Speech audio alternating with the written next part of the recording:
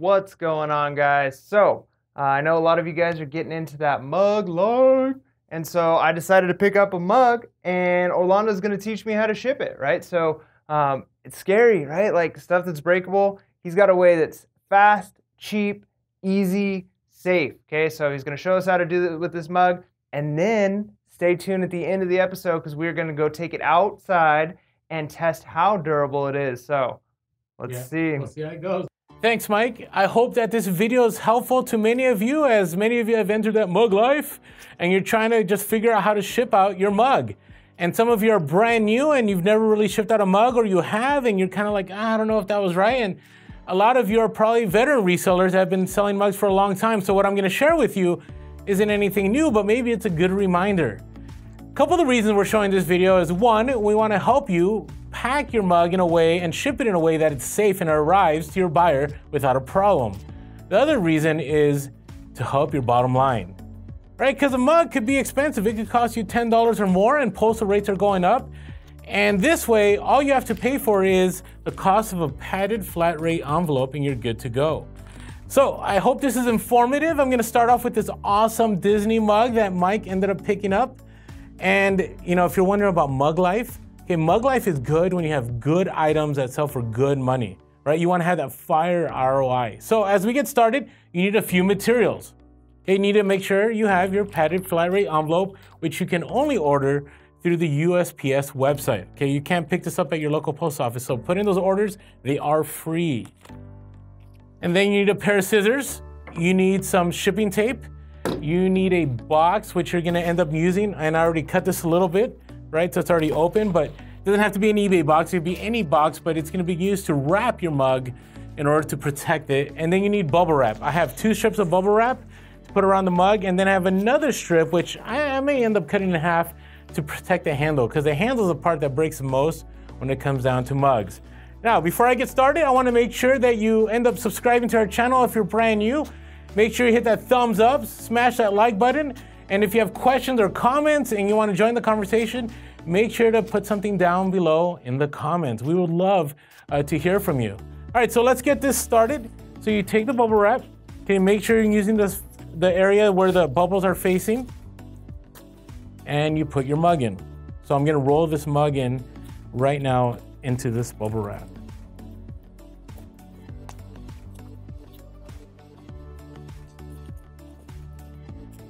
Now you have to make sure that it's really nice and tight. Okay, it can't be all loose, because in the end, you know, when you're shipping items, you don't want items moving around or jostling around inside. So you got to make sure it's really tight. And then you take the top portions and you put it into the mug.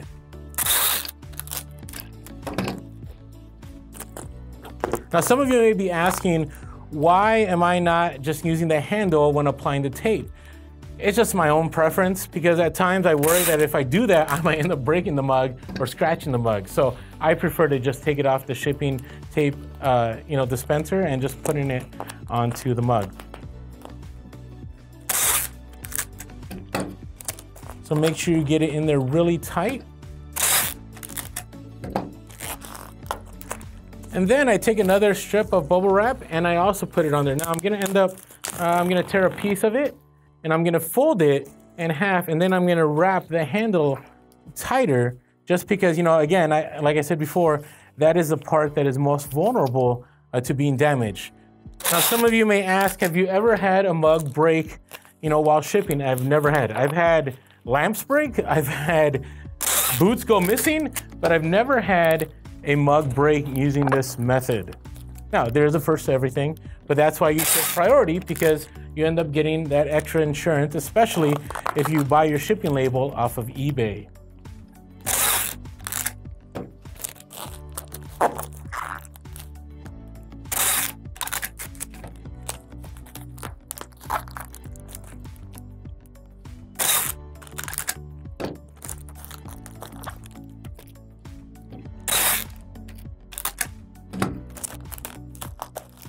All right, now that is all tight, okay, you get your piece of cardboard, and you're gonna roll the cardboard, you're gonna wrap the cardboard around the mug, and you're only gonna use as much cardboard as this is necessary. So right there, that's all I needed.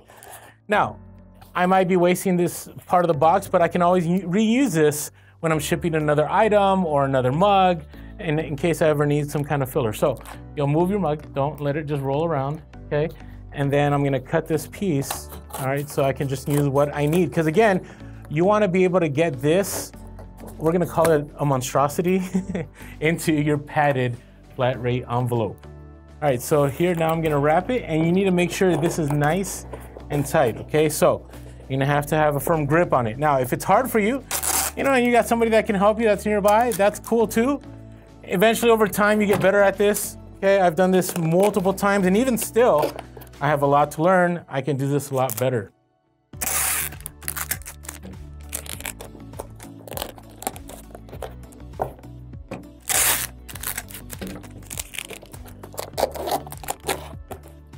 All right, now that that's nice and tight, okay, I have to cut along the creases. Okay, that's what you end up doing. All right, so I'm gonna cut along each of these creases here in the entire mug. The more creases you can cut on or cut over, the better, because it allows you to fold down these pieces. So I'm gonna do the top part first, and if your mug goes down a little bit, that's okay, that's not a big deal, because eventually you're gonna push it back. Okay, and you wanna make sure this is as tight as possible. Okay, so you see how that's all covered right there. Okay, so now I'm gonna tape this down.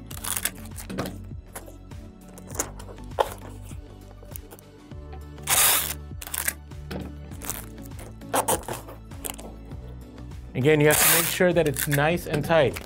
Okay, you don't want items moving while they're being shipped.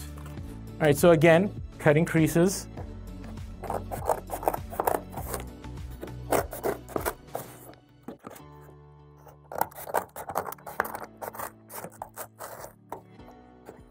Sometimes it takes a little bit of more power to get that cut just right. Okay, so you're folding these pieces in, right? So you see this is it's pretty tight in here. I'm gonna cut this a little bit with my hand there, okay, and then you fold it down, right? It's nice and tight again. Okay, so take your tape, and you're gonna tape again.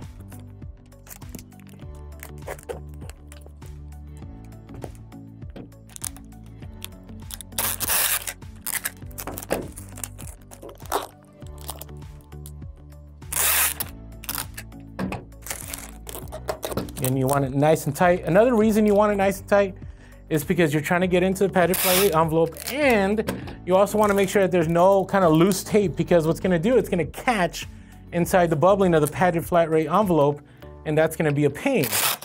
And you'll see that in a little bit here.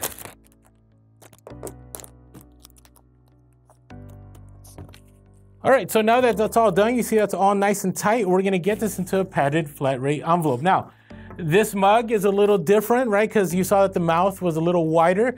So it might be a little bit more of a struggle, but you can definitely get it in there. Okay, so I'm taking my padded flat rate. I'm taking my mug that's encased in bubble wrap and not cardboard. And I'm gonna put it in the envelope. And it's pretty safe right now. So it's okay if you have to push it against something a little bit, or you need to kind of, you gotta massage it in there a little bit, but you can get the mug in there. Right, see, it's catching. I didn't I didn't cut my tape really well, but see, it's in there, okay? So you get it in there, and some of you might be asking, like, is that okay? Can I put it in a padded flat rate envelope, even though it's such an awkward shape? And the answer is yes. If it fits, it ships. Never had a problem. I've sold tons of mugs, and this has always worked for me, okay? So you just seal it, okay? You put your tape on there,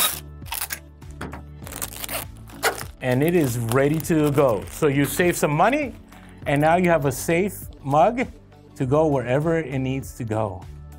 All right, guys, so this is my mug.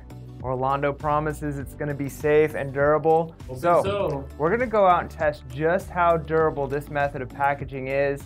You've gotta watch this, it's gonna be great. I'm gonna put it to the test. Here we go. Mug life. All right, so we made it to the park. Let's see if we can give that mug a mug life beating. Yeah.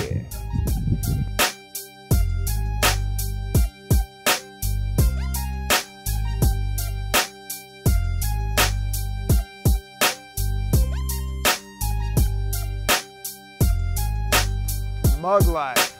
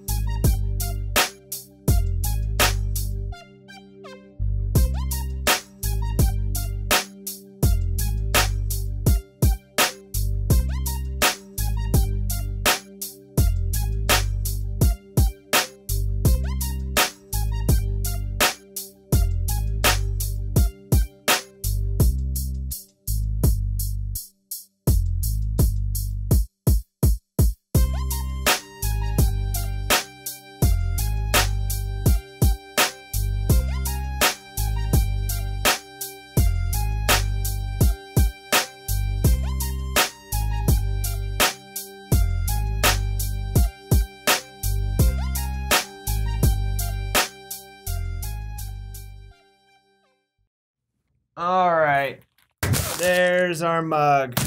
What do you think? Well, I'm not sure that's our mug anymore. Well, it definitely doesn't look like a mug anymore. Oh, no, you told me it was going to be secure. This was safe. Whoa. I said it was safe when you send it in the mail through the post office. So unless the post office is going to play baseball or get Mug Life on it, I think you're going to be okay most of the time. I don't know. Sometimes they get a little crazy with packages, but you're right. This thing was sturdy. It was. How long did it take, do you think, before it actually broke? I want to say probably by the third or fourth time that I hit it with the baseball bat. You're going to admit to them that you didn't hit it on the first try? No, whoa, I didn't say that. We just had to do a few more takes. Yeah, because it's like you didn't know how to hit a baseball with a Where are you going with this? Let's just say you should stick to reselling. Yeah, the Mug Life might not be for you. Probably true. Probably true. So, but at least we were able to show you guys how to properly pack a mug, save money, and make sure it goes safely through the USPS. Of course, there's no guarantees. You know, there's always that one time that things fall apart. But for the most part, this has been very successful. Yeah, and FYI, we didn't use my Disney mug. This was a cheap mug. Disney mug is nice and safe. Like I said, durable. This is probably going to make it through the mail. There you go. All right. So as always, make sure to be real. Be relevant. Be reselling. Peace.